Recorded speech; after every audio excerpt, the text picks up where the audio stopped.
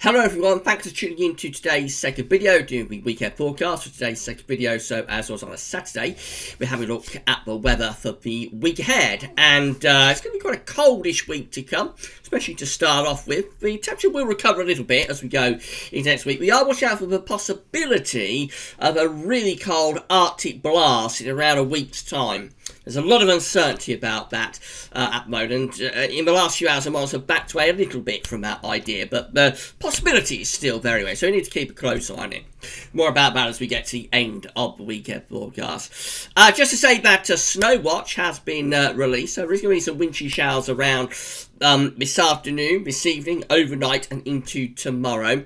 We'll look at that a little bit in weekend forecast as well, of course, but an in-depth view of wintry showers via Snow Watch has been released already. That's the first video today, and that's the reason weekend forecast is a bit later than normal. And also a little bit later than normal, probably late this afternoon, will be the regular week to 10-day video update with all of the usual features. So that will be coming up for you this evening. Or late afternoon, anyway. Right, the websites we're using for the weekend forecast are coming from theweatheroutlook.com, weathercentral.de, and the radar picture from Gavsworthy. So we're going to start with that. So we have had showers in the northeast through this morning. So across the eastern parts of Scotland, there's been some wintriness in those showers. A few coming down to northeast England, mainly rain still there, and a few coming into central parts of northern England too. Most places, though, have been dry through the course of today or this morning. You'll see lots and lots of dry weather there across many parts of the country. The reason for that is got very high pressure just out to our northwest, up to 1,050 millibars, a very intense area of high pressure sitting in the North Atlantic. Now, coming around this high pressure, we've got these increasingly strong and cold northeasterly winds. So those northeast winds are digging in properly cold air from northern Europe, and we will see the temperature beginning to, or continue to fall away through the rest of today and into tonight. And these northeast winds are also bringing those showers with them. So for the rest of this afternoon, we're looking at showers across eastern parts of Scotland, increasingly wintry there, I think, and snow coming down to low levels across the eastern parts of Scotland by the end of the afternoon. Some showers pushing into northeastern parts of England as well, probably turning increasingly wintry as the afternoon progresses. Other eastern areas having scattered rain showers, many central western areas staying mostly dry.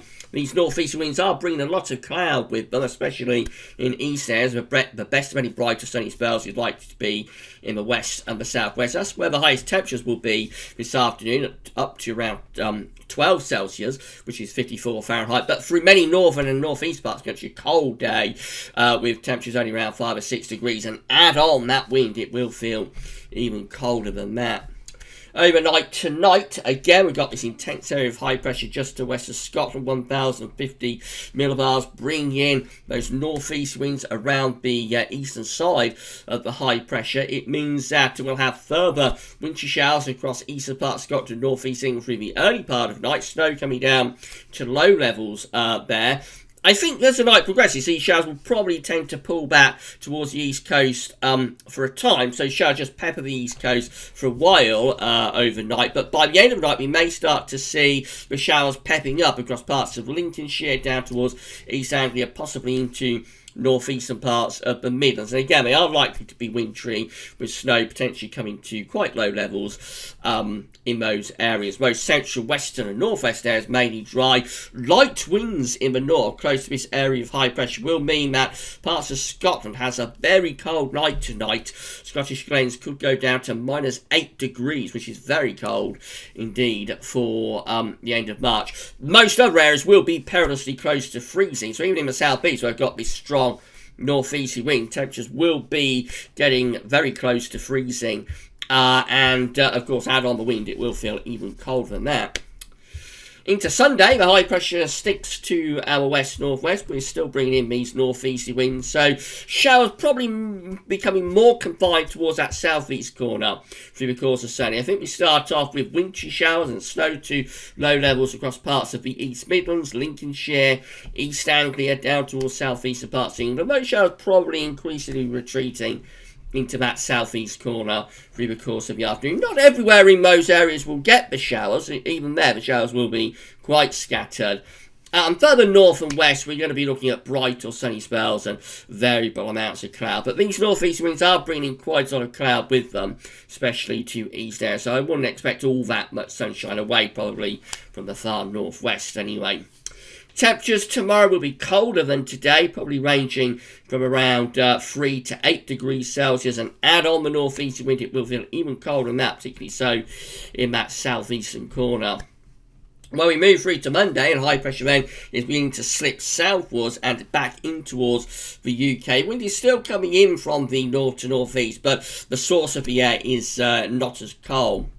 So I think Monday is probably quite a cloudy and relatively dry day. Just have a lot of cloud moving in with this area of high pressure. But best of the sunny spells close to the ridge out in the west. But even there, I suspect there will be quite a bit of cloud. There could be light rain or drizzle across eastern areas as well. Maybe a little bit of sleet mixed in over higher ground. But the emphasis, because it is high pressure, the emphasis is on a lot of dry weather. Pretty cold as well. Temperatures after perhaps frost only reaching around 5 to 10 degrees, and if we have clear spells on Monday night again, there'll be another widespread frost on Monday night.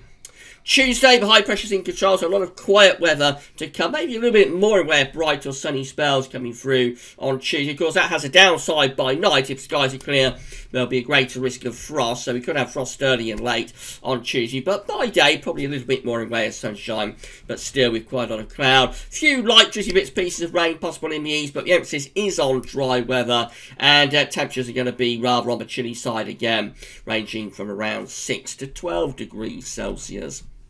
That's how we look on Wednesday. So on Wednesday, the high pressure beginning to pull out into the North Atlantic and looks like it's going to have a go at moving up towards Greenland. So this is beginning to start setting up the possibility of that northerly at the end of the week. I think there'll be a weather system coming in from the northwest as well. Quite a weak one, but it will bring cloud and outbreaks of showery rain southeastwards across the country on Wednesday. Could be a little bit of hill snow mixed in with that up in the north. Just a rather cloudy, damp day across many parts of the country, but best of any sunshine likely to be in the west and the southwest. Temperatures, again, a bit on the cold side, 6 to 12 degrees, the best we can expect.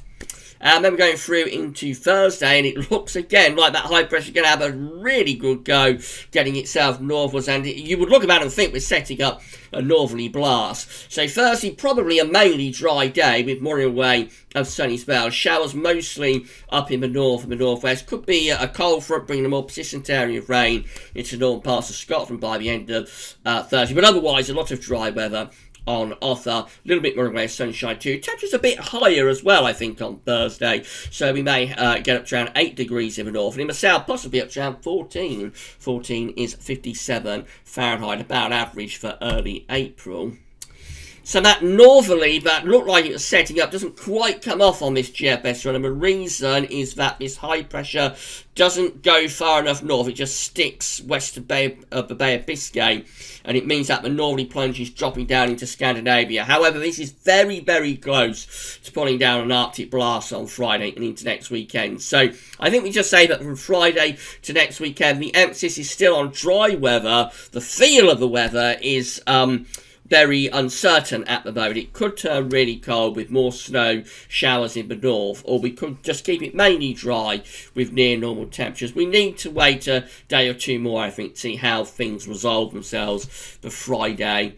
And indeed into next weekend as well. This GFS run does not pull off those cold northerly winds, but it does get very, very close to doing so. So more about that in the videos over the coming days. Finally, just having a look at the charts, weather outlook. So wintry showers in the northeast today. Otherwise, the emphasis is on mainly dry weather. Tomorrow, we're going to have those wintry showers, maybe some snow showers even, across eastern parts of the country, increasingly becoming confined to southeast corner through the day. Lots of dry weather, though, tomorrow, and it is a cold day too. Cloud and damp, drizzly bits and pieces of rain moving in from the east as we go into Monday. Monday does look like quite a cloudy, dreary, damp sort of day, really. Back to drier conditions and perhaps a little bit brighter on Tuesday. Those drier, brighter conditions continue into Wednesday and Thursday, and then we end the week on Friday. Just seem temperature lifting up a little bit in the south, but if we start to pull in those cold northerly winds, then we would get another Arctic blast at the end of the week and into next weekend. More about that in future videos. Right, in summary then, so we're looking at a lot of dry weather. High pressure's in control this week, but its position means that it is going to be a rather cold week, especially to start off with. Cold northeast winds and wintry showers in the east. Those wintry showers ease off, and the emphasis is on dry weather as we go into next week, really. But staying pretty chilly. Temperatures gradually recovering a little bit, especially by day. Still quite cold by night. Perhaps a bit milder towards the back end of next week, but we are watching out for the chance of those Arctic northerlies to descend in around a week's time. Right, so that's it for your weekend forecast. We'll be back later on with your week to 10-day video update, including all of the regular features. So come back for that then. And that's all for now, though. Thanks for watching.